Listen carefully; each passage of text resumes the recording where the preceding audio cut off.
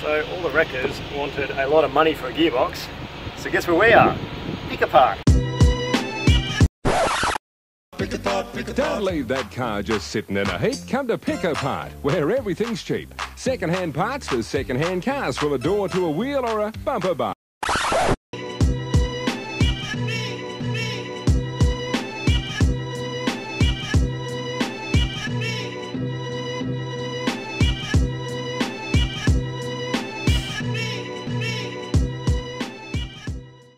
Sorry, you go. Gearbox. Out of this poor little car. Before I have to go to work at 1 o'clock. We can do it. Let's see how we go. Oh, I can't really see it. There you go. We've already taken out the radiator. I helped. Because I want another radiator too. Yes, Kitty helped. I'm helping. Much mechanicking. The thing about Pick Apart is you don't have to be gentle with anything. You just rip it out.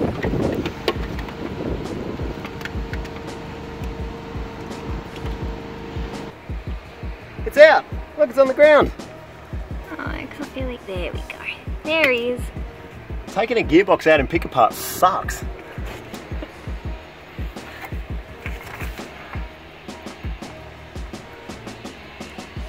Ripper! That wasn't as bad as I expected it to be.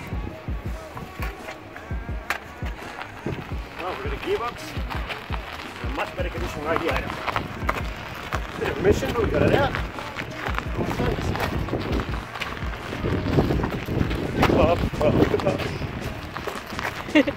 Is it weird that I still know the whole song of that? Alright, we've got a gearbox, now it's time to put it in, but you guys have seen me do that once, so I don't think you need to watch it again. So we'll fast forward through this. Alright, we skipped ahead to this part. The engine's back in with the new gearbox. Thanks to my friend Damo. Yay! Would have been a real bitch to get that in otherwise. So it's, yeah, back in, and we've got to rig the battery for another time, so we might start up and see if this works. I might pass the camera over to Damo. He knows a thing or two about cameras.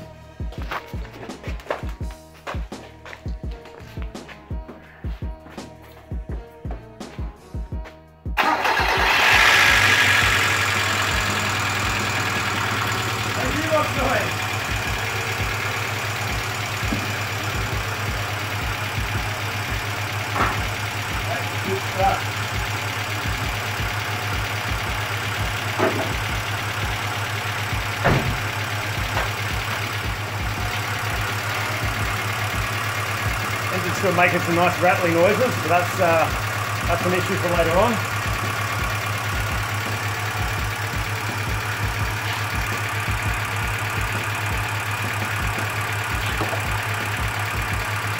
Back it out. See if it actually works.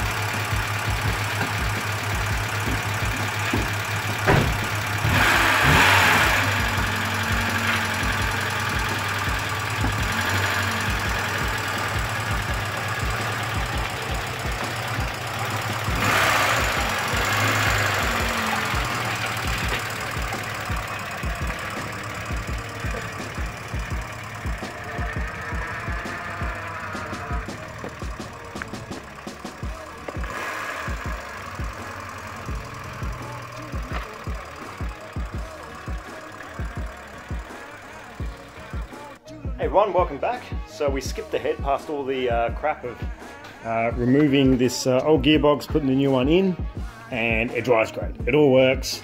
So now we can actually get back to doing race car stuff. We've pretty much been doing just maintenance so far.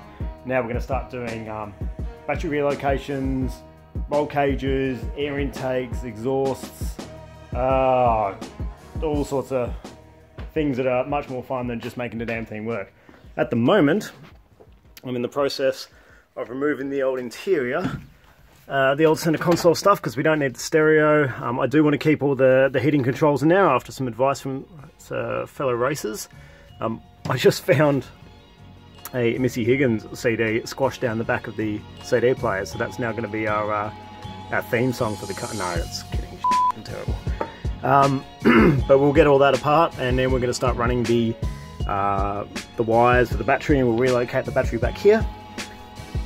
yeah, we start doing fun things. Also, really cool thing, as you probably heard on the videos, the tappets have been making absolutely terrible noises on this car, and I was a little concerned about the history of the engine and what kind of condition it's in. Well, I did an oil flush on it this morning, ran some flush through it, cleaned it all out, dumped the old oil out. It came out like water. It was so thin. Replaced the filter, put some decent oil in, and now it sounds perfect. There's no tappet noise or anything. It sounds great. So hopefully the engine's good. So anyway, we'll keep going. I've got the battery with some better connectors on it, but still ghetto rigged in here, and that'll all go in the back. We'll move these connectors through, extend the wires, and yeah, that'll be pretty easy. And we will run a kill switch in the center console on the bit I'm working on at the moment. So I'm going to have to do a blanking plate here with an alloy cover, and then we'll run a proper kill switch, which will not only disconnect the battery but also disconnect the ignition, and that'll run on kind of like a mountain bike brake cable, and that'll go out to the scuttle panel outside, and they'll be able to access that from outside the marshals if the unthinkable happens. Anyway, we'll keep on going with this, and we'll video more fun stuff as it happens. Okay, so I've got the air conditioning unit out. So there's the aircon in there. There's this big ass box that sits up in here, and so that's the fan. Well, I want to keep the fan for a demister, and then there's the control box that controls the where the vents go. So instead of gutting this big cavity, and I want to sell this as one unit because I might be able to get 50 to 100 bucks or whatever for the old aircon unit, I'm going to 3D print adapters, turn them square to round, and run a hose between there and there. And hopefully that'll work, so we'll see how my design skills go. Also, while we're here, how super random is this? This is the connector to the brake booster in the passenger side. So obviously, Korean left-hand drive, and instead of having to modify the whole engine bay, they've just run a big ass bar that goes over to the driver's side for a right-hand drive car. It's so random. Okay, I've got a little bit more time today before I have to head home, so I'm going to start doing the brakes. We've got our good mate Matt at Get Parts. It's a new company he's started. Matt's been in the industry for a long time. He knows a lot about cars. He's actually got his own racing sprint car, which is unreal, and I'm very excited to see it back on the track soon as he's rebuilding it right now. But he's hooking us up with brakes. So we've gone with just some RDA brakes. It's got to be standard configuration, can't be slotted or cross drilled or any of those things. And for the brakes for now, I've just gone with some EBC yellow stuffs. So they're sort of track day compound. A lot of the guys run the WinMax brakes, but unfortunately I've spoken to a few of the guys. Well, number one, they're expensive, and I've spoken to a few of the guys and they say they're very bitey, and if you're not that used to the car, used to track days, you lock up your brakes a lot and you chew through the tyres. So they said start off with something a bit more mellow, and then move on to those once you get used to the car. So we're going to start off with these. Yeah, we'll see how we go. I've also got the rear drums and the rear shoes. As I said, Matty's helped us out with this stuff, and I will be supporting him from here on in. His business will be doing open day soon. I'd love to get this ready for the open day. He's going to have some of his stickers on this car. He'll have a sprint car there, and a couple other guys he's helping out with racing. So hopefully we'll get it there for the opening. But yeah, if anybody, I'll put the link to his website in the comments when the website launches. But definitely support a local business who supports other racers. So we'll get started on this. I'm going to pull the old brakes off. I'm going to paint the calipers because race car, while it's off.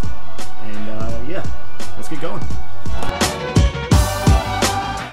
As always, everything takes twice as long as you planned. So because Hyundai basically bought technology from the Japanese to start their cars, it was old technology. Every new car I've worked on with brakes, basically you take off the caliper, you take off the wheel, disc slips off, new one on. But because this is old school, you actually have to take the entire hub assembly off, bang out the hub from the pressed bearing, and then you can get the disc off. Whoa, sucks. But anyway, we've got that off now. Everything was nice and seized up and really shit. But we've got it off now, so we'll get the new disc on. The old one looks super ghetto terrific. The new one looks lovely. So we'll stick that on. I don't have much time left now. That took a lot longer than expected. So I'll probably just get that back together and do the calipers another day, I think. Well, this really is a mishmash of a video. We ran out of time the other day while filming the brake thing. I just needed to get that back together because I had to get home, so I pretty much just forgot to film. So anyway, here we are. Now I'm back at home and I'm doing something a little different today. These are the vents out of the dashboard, so what I want to do is replace these vents basically with the gauges. So we've got a water temperature gauge and an oil pressure gauge. So I popped these vents out so I can use that as a template. Now it's a really funky shape. I know it looks pretty basic, but in a CAD program it's actually pretty tricky to copy. So I've made one here, sort of doing basic measurements and eyeballing it. I've got it pretty close.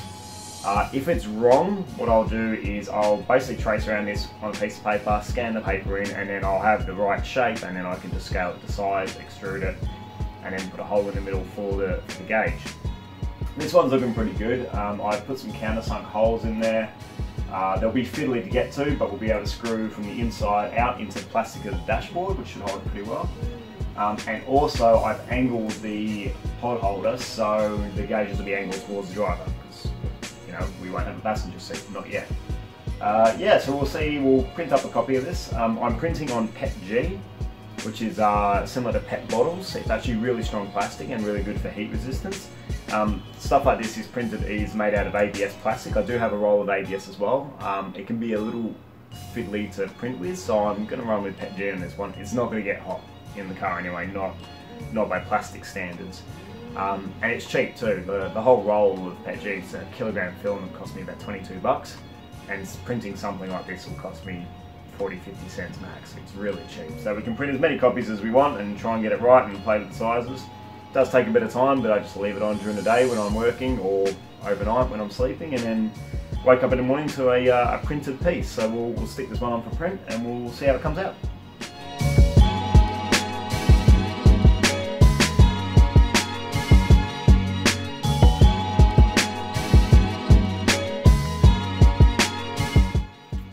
Okie dokie, so the first print came out, and I'm having trouble with my printer at the moment, so it's not the greatest, but a little bit of paint over the top will fix it up.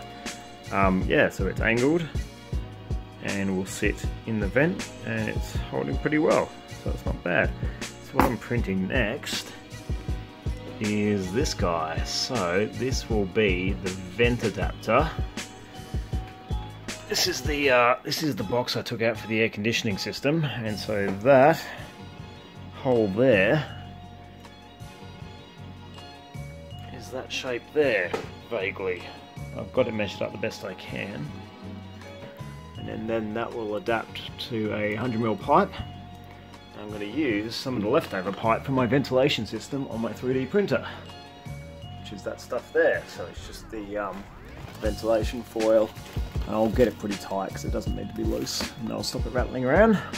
It should work well, so I'm going to start that print off and see how it goes. But I think I've got it pretty good. Now I've just got to design the other side, but I think that will do the trick.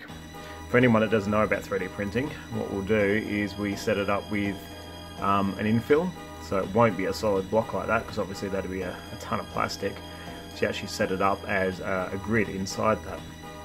But let me quickly save this and I'll show you. Cool, okay, I've got this in the, this is called a slicing program, and it slices it because 3D printers work in slices. So if we go to layers mode, I'll just zoom in on this a bit, then we pull the slider, you can see the different layers of how it prints, and that's our infill there.